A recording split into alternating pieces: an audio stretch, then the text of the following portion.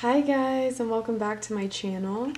This is going to be another pick a card reading, and this is going to be what your spirit guides want you to know from the 24th through the 31st of October. So I want you to meditate on the decks and pick a deck that you feel is calling to you. Feel free to pause the video and really get in touch with each of the 4 decks. This is deck number 1, deck number 2, deck number 3, deck number 4. And once you decide on a deck, you can go ahead and resume the video and we can get started. Okay, so let's go ahead and begin with group number 1.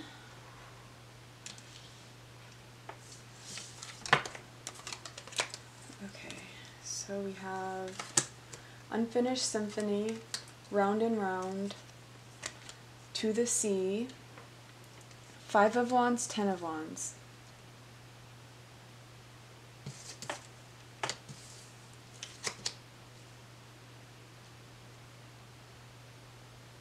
Okay, so what I'm picking up on for group number 1, I feel as if your spirit guides want you to know that they see the struggles you are facing, whether this be internally or with somebody in your present, somebody that you are engaging with, somebody that you are speaking with, somebody that, you deal with from day-to-day life. Your spirit guides are really recognizing the fact that you are dealing with some sort of internal battle, and this can be an internal battle of conflict, of something that you might be overthinking. This can also be conflict with another person that you are dealing with right now. And here with Unfinished Symphony, you have a deep understanding that you still have a lot to learn, a lot to explore.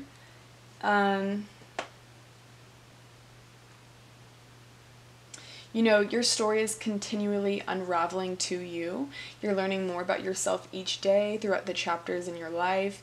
You could be somebody that's very into music or somebody that's very creative, and somebody that's very self-expressive through some sort of creative outlet.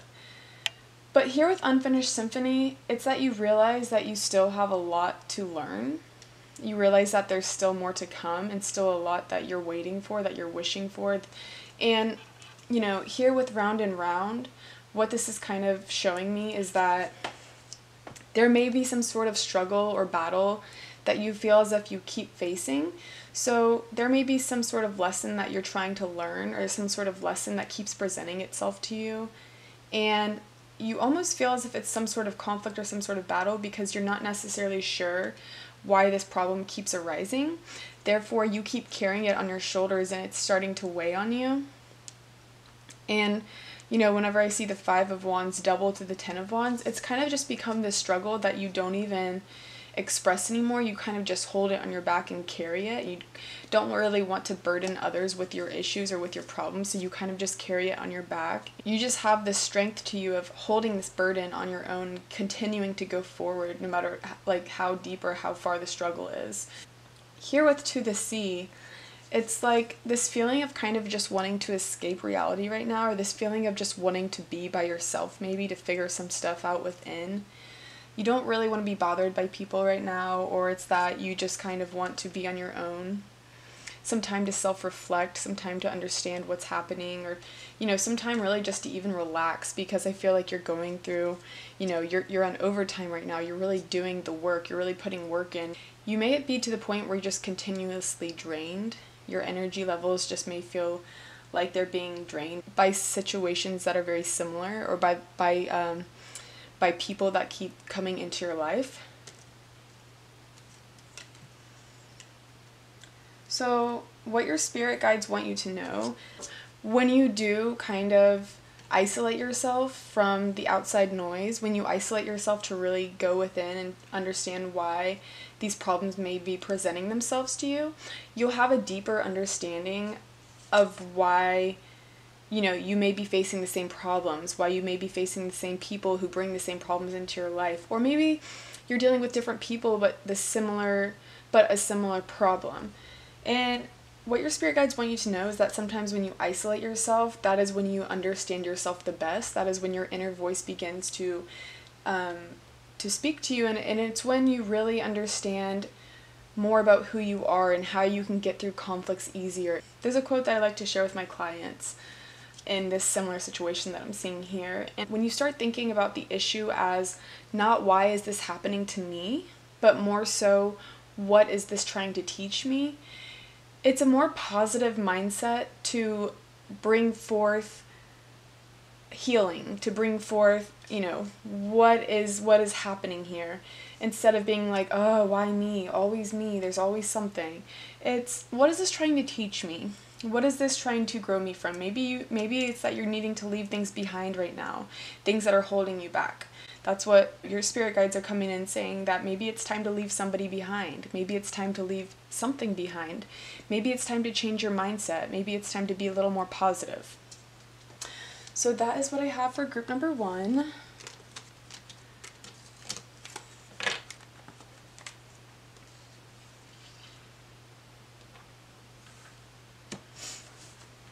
Okay, group number 2. Let's see what's going on for you guys for this upcoming week.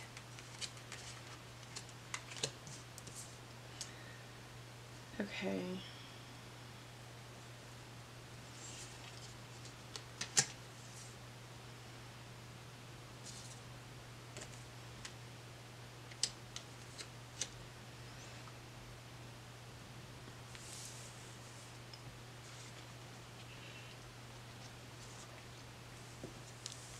Okay, immediately upon looking at these cards, your spirit guides are trying to say that they recognize the hard work you're putting in. They see how flexible you are being. They see you growing right now. They see you bending in ways that you never thought you could in order to, move closer towards your goals. For a lot of you, this is persevering through a hard time, growing through a hard time, really sticking to your goals and not giving up on them.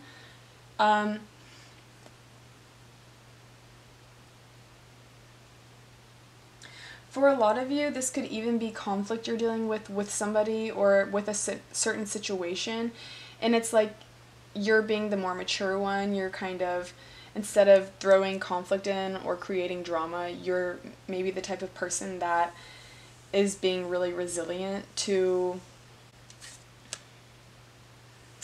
adding fuel to any sort of fire. You kind of will be the one to sit back and observe what's going on and be more flexible to, growing instead of holding yourself back.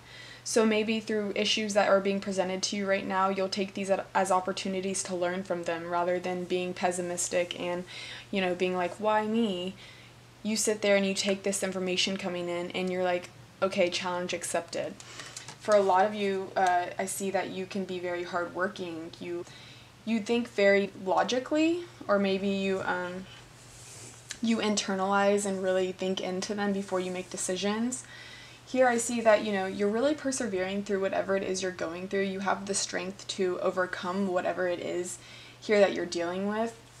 For a lot of you, I also see you kind of keeping your mouth closed or not lashing out at somebody that you're kind of annoyed with, or somebody that's really just pushing you to the limit. I feel like you're being very mature and kind of holding back this animosity you have towards something right now that you're, somebody you could be dealing with at work. It could be a relationship, it could be a family member, a friend, but it's something that you're really holding yourself back on right now so you don't explode or create drama. It's something that you've been really strong about, something that you're persevering, and through this perseverance and observing, you're growing from it, and you're becoming stronger, and you're becoming more wise. And because of this hard work you put in, you really do start to see results. You really start to see the forward movement, within yourself. Maybe you see financial gain, maybe you see a promotion, or maybe it's just that you see things more optimistically because you learn to grow from life's challenges. Things that come your way, you take them as an opportunity to learn. Here with Chop Wood, you may feel like there's this never-ending battle. You may feel as if you have things coming your way that are all very hard to deal with, and you feel like it comes one after one after one after one, and it's maybe very tiring for you because you also have the card Take a Nap, which is telling me that 42 going back to 24, it's mirroring each other, which is like you put in the hard work, but you're also very drained. You're also very tired. You might be the type of person to be all work, no play. That's for some of you. I feel like, don't forget to take time for yourself. Don't forget to take time to recharge. For a lot of you, your spirit guides are saying, like, it's okay to take time for yourself. It's okay to rest. It's okay if you're not continuously working, because you do also need to take time for yourself to recharge and be healthy. Whatever works for you is fine. But your spirit guides are saying that for some of you, you're putting in too much work, or you are not getting as much sleep as you need. So just be careful that you don't overwork yourself to the point where you become resentful of what it is that you're trying to create, or what it is that you're putting your effort towards. This could even be a person that is draining you. Just for, this could just be a multitude of situations. This could be a multitude of situations. This could be a work-related situation. This could be a relationship situation, but something that you are putting a lot of effort into and having a lot of strength about, and withholding the strength to, lash out, holding the strength to persevere through this time, and learning a lot about yourself through the process. But just, be careful that you don't overwork yourself. Okay, so group number 2. Alright, now let's see what's going on with group number 3. What do your spirit guides want you to know?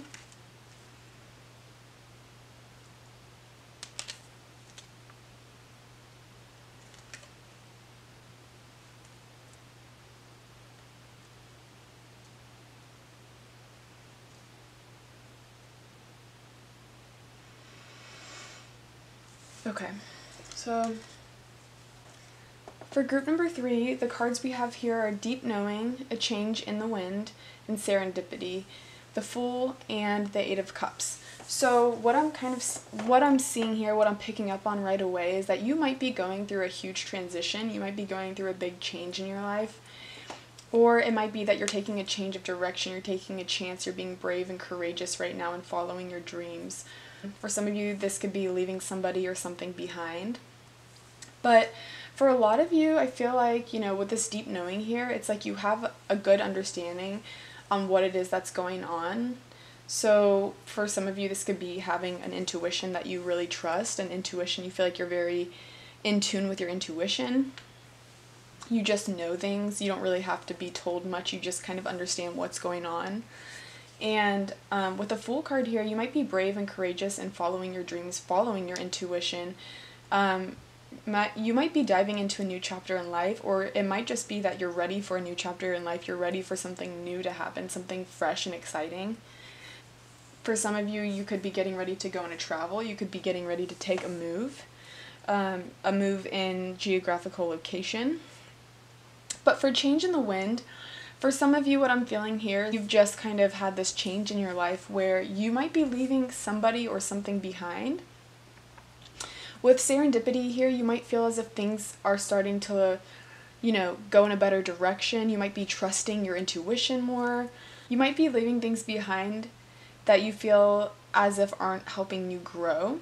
Things that don't make you feel good, things that pull you down to a lower vibration. I feel like you're leaving that behind and moving forward to something more positive.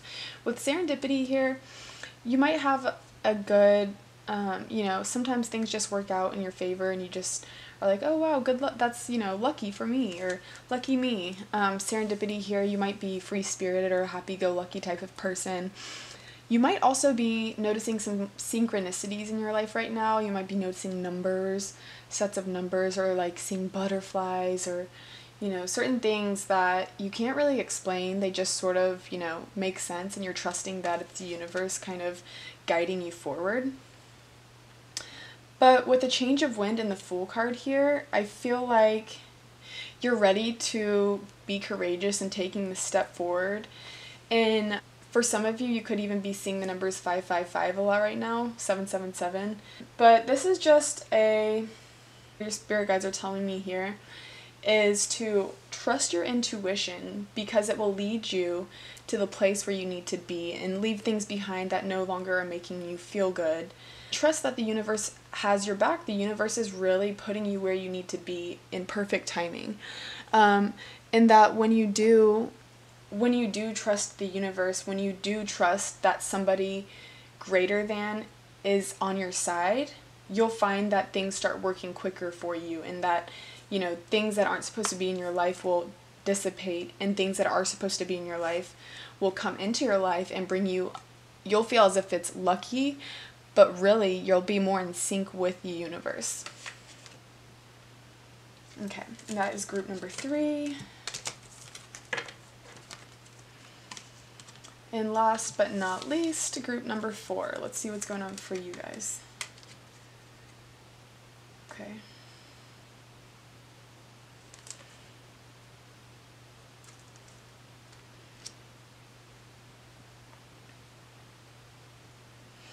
Okay, immediately your spirit guides are coming in saying, notice if you see 333 a lot. For those of you who haven't been paying attention, or if you feel like you have no idea if you've been seeing that number, start to look for 333 as your spirit guides are trying to reach out to you at certain times, certain situations to tell you, to communicate with you where it is in your life that you need help. If you might be in a situation where you feel as if you need assistance from your spirit guides, from guardian angels, from ascended masters, just be more mindful when you see 333. That means your spirit guides are nearby and they're ready to help you through whatever it is you're going through. You're never alone. You always have help in spirit. So no matter what dark time it is that you're going through, you feel as if you can't see the light at the end of the tunnel, you are never alone. There are always people around you going through the same situations. They might not always be voiced because people don't always like to share the dark times or the dark chapters in their life, but you'd be really surprised by how many people around you are going through similar things here. So you have here and now, you have mending, you have regeneration, you have the Tower, and you have temperance. So for a lot of you, you could have been dealing with a very dark time. Previously in your past, you could have been dealing with a big breakup. You could have been dealing with a time that you felt at your all-time low. You could have just been really sad or depressed, feel like you're in a very dark time. For a lot of you, this brought you to self-love and self-healing. And for a lot of you, you're trying to remain more focused in the present. So for a lot of you, that could even mean that you were very involved in meditating, very involved in some sort of yoga, just really being present, focusing more on your breath, and that brings you to the now. With these hearts around this girl, you are here. With these hearts around this girl, your spirit guides are telling me that this is a time to really focus on yourself. This is a time where you might be mending your broken heart. This might be a time where you're mending your heart from a time that might have been hard on you, a time that might have been draining or even straining on yourself. This might be a time that you're, reaching out to friends and family for advice, or this could even just be a time where you are mending a relationship in your life that might have not always been so strong, but you're really focused here on the present. You're trying not to worry about the past that might have kind of haunted you. Just kind of being present right now and really observing how you feel more, and really listening to your intuition and trusting yourself. Because sometimes you realize that you are going to be the hero of your own story. Sometimes you realize that you are your own best friend. Here I feel like you're trying to bring balance back into your life after what it is that you were dealing with. And this is pretty heavy here. I feel like you might have been dealing with, a situation that really took a toll on you. It maybe put you through a time where you were very, very focused on yourself, very focused on healing. And what your spirit guides are saying here is that this work that you've been putting in, this self-love that you've been, showing yourself, the balance that you've been seeking, is all turning into this regeneration, which is so beautiful, because from all of this hard time, from all of this hurt from your past, you are slowly growing into the light. You're slowly growing back into the light. You're blooming, and you are exactly where you need to be. You have so much to offer to the world. You have so much truth to offer to the world, and you're blooming right now. You currently are blooming. You've been focusing on, healing and seeing the light again, and it's going to take time. It takes time. It's, you know, a healing process. It can be as slow as you want it to be, but as long as you continue going forward, that is all that matters. So your spirit guides want you to know that they recognize that you've been putting in the work towards self-healing, and you may be starting to feel that light again. You might be starting to feel the balance back in your life. What your spirit guides want you to know is that they're proud of you as they see that you've been working on yourself, working on your inner conflicts, working on healing a very dark wound within, and that although it might have seemed like the darkest time, that maybe you now realize that it was for the best and that you might be on a better path now.